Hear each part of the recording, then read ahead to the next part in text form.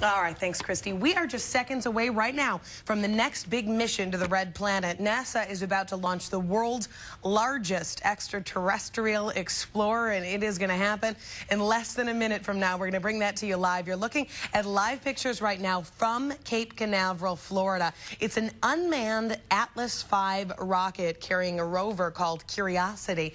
It is a mobile laboratory that is the size of a car. It has some instruments that can sample Martian soil and rocks and then analyze them right there on the surface of Mars. If all goes according to plan, Curiosity is going to land on Mars next August. Again, we are only a few seconds away from launch. Taking a look at live pictures right now, and I'm hearing the countdown in my ear.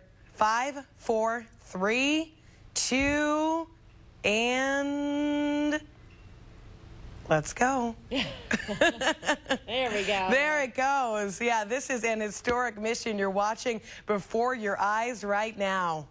Live pictures from Cape Canaveral, Florida. Headed to Mars. It's going to take it several months to get there. It's not going to get there until, I believe, next August. It has 6 wheels, a single arm, and among its tools are a drill and a laser. It is going to zap rocks and try to figure out if there has been life on Mars and if it is possible for life to exist on Mars. You can see it blasting through the atmosphere of Florida right there in front of our eyes live. Curiosity, by the way, is powered by a small nuclear reactor.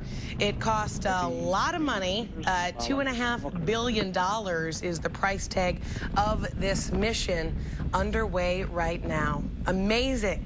And we passed through max Q.